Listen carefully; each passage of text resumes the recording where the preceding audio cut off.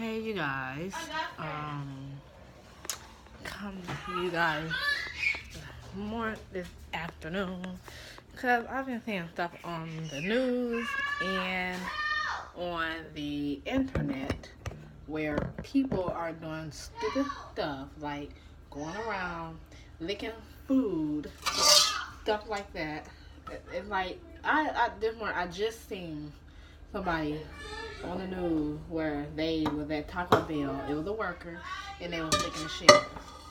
That is nasty, and that's my favorite restaurant. I don't think I'd be able to eat out.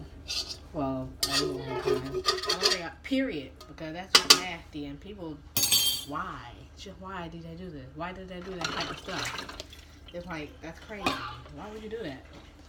You're putting people lives at risk with your own foolishness. Just to have fun. Don't do that. That's nasty. That's very nasty. We don't know if y'all ever got some type of disease or whatnot. That's really nasty and ignorant of that.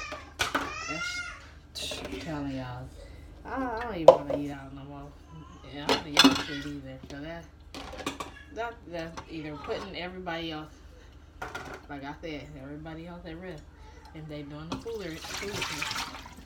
That's just very nasty. That's why I choose to eat at home, where I know people won't do that like that. But yeah, I thought I'd just bring that up, talk about that, because it's like it's people doing ice cream. First it was the ice cream liquor. It might have been farther than that. Then it was the mouthwash, back washer. Then it was a little girl getting the tongue depressors out of the little jar thingy at the doctor's office and putting it in our mouth and putting it back. That's nasty. And now this morning I see somebody, a worker, licking on a whole stack of shell about this tall in Taco Bell. That is crazy. It's getting crazy out here. Why do that? That's nasty. That's very nasty. That makes no sense at all. And I think it was something else. I forgot what it was, but maybe I don't think I'll be eating out of that.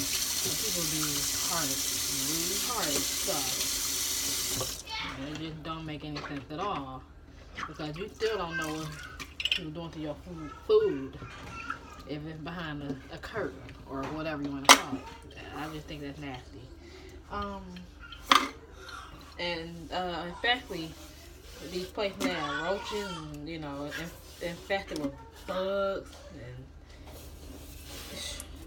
and what is the health department doing? For real, like where y'all at?